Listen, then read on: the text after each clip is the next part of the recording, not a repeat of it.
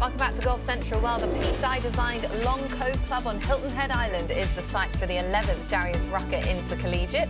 You've got 17 of the best women's programs in the country competing on one of the season's last big events before conference tournaments start in April. Today was day 2 of 3 in South Carolina. So, Paige McKenzie, let's start with the highlights. Starting with Jensen Castle, former U.S. Women's Amateur Champion on the par 3-8.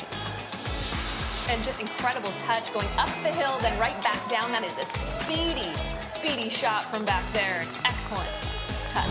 Yeah, unfortunately, Kentucky won't be in shot of the team title tomorrow. But how about Megan Schofield? She's been leading the way in the individual race so far. Here's her tee shot on 13. Yeah, this par 3 is one of the more exposed greens on this golf course near the water, so it gets a little bit of wind, but no trouble there. Doing some good stuff for Auburn this week. She would move to 4 unders. Now, she did bogey 14. How about now on 15, her 4th? Yeah, and just a mistake on the approach shot into this position, and then a mistake on the chip, not able to take advantage of that par 5. And she would finish at 2 under. So how about LSU's Edith Hertzman now on 5 for birdie? Yeah, just a freshman stepping up for LSU this week. Tough finish for her, bogeying 7, double bogeying 8, finished at even par. Ingrid Lindblad, the star that she is for LSU, now on 6. Maybe a little frustration to celebrate that putt. Yeah, nice moment there. Finished at 1 under. So Mathilde Kless now from South Carolina on 18 for birdie. Lovely there from the senior. She would move to 2 under. So now at 3 under, Kless coming up the par 3-8.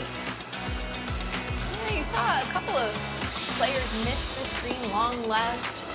And this not long enough to get into trouble and go down that hill. Instead, it feeds right off the slope into great position. Yeah, it didn't look to begin with, but it ended up very nice indeed. A nice birdie there, as you mentioned. She would move to 4 under. So let's finish up with Kless now, looking to wrap things up with par on 9. Yeah, missed the green right, had an okay pitch shot to that, but nice cleanup to save her par.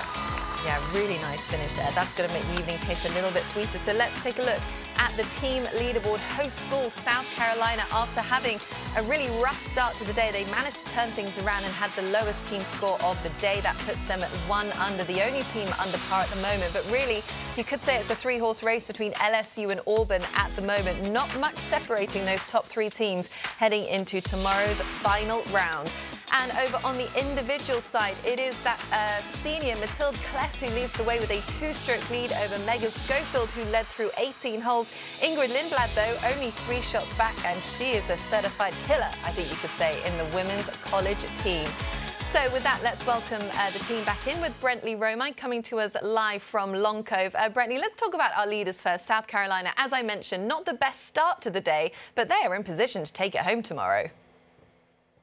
Yeah, and I think you have to start with their team leader, Mathilde Kless. I talked to her head coach, Kaylin Anderson, and she said she's really a player that when she tunes in, she could really get the job done. You look at, she took a leap after her first 2 years as a 120th ranked player in college golf. Now she's right around the top 50 each of the past 2 seasons. This event really means a lot to her. She was T6 here last year, and of course now in a position to get her first college win. And as a team, South Carolina, a couple weeks ago, poor performance in the Bahamas, finished 5th, 26 shots behind Wake.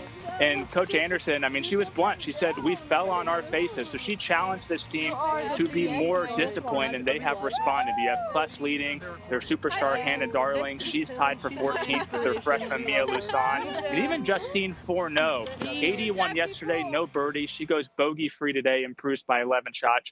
Shoot 70. And one more thing, surprising that South Carolina, for as great of a program as they've been, have not won an SEC title since 2002. Well, there's a lot of SEC teams right below them on the leaderboard, so a huge opportunity to show that they are the team to beat and what many believe is the best conference in women's college golf. Okay, a lot of motivation for South Carolina heading into tomorrow. And over on the individual side, Paige, I mean, some surprising names in this top 10, but one name that always stands out, Ingrid Lindblad. She's just 4 shots off the lead. She's got to have a great chance heading into tomorrow. 3, I should say. She does. Yeah, she certainly does. And she's certainly the player, I think, with the largest footsteps chasing the leaders. When you look, there's not a ton of winning experience in front of her, but she could have been a little bit closer to the lead had she finished a little stronger. And this is probably something she's going to learn from and take into tomorrow. We saw on that 8th hole, that par 3, getting behind the green. That is trouble because it is so fast once you get back up the hill. She made a mistake here in not even giving herself that opportunity, so it led to a bogey on the par 3 8th.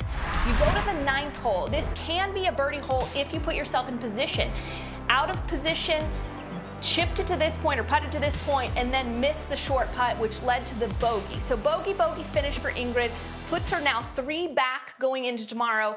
I mentioned it, Steve Burkowski on the broadcast mentioned it, 4 of her 10 collegiate wins have come from trailing through 36 holes. So maybe a position that she's comfortable in, but it definitely could have been closer moving into tomorrow. Okay, and just finally, Brentley, you just mentioned South Carolina, of course, probably the favourites, but it's only a 4-shot advantage they've got in the team side. Who are you looking as to who could make a charge tomorrow? Yeah, this might not be a team that could potentially challenge for the win, but 15 shots back, crazier things have happened. But I'm looking at Vanderbilt, Commodore's 20th ranked team in the country, but maybe a little bit of a surprise in this field. But I want to go back to Monday, their first 9. They played the back 9. They're counting scores in 10 over par.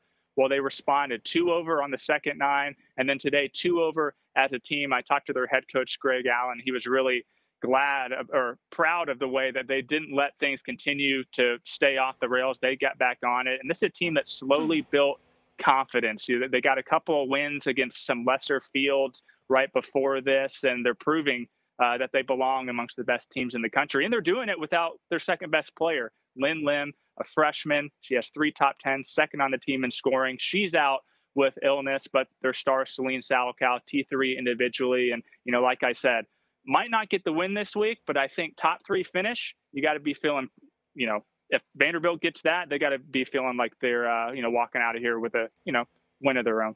Okay, watch out for Vandy. Don't forget that final round action comes your way tomorrow here on Golf Channel at 2:30 p.m. Eastern, and we will be here ready to get you set on College Central.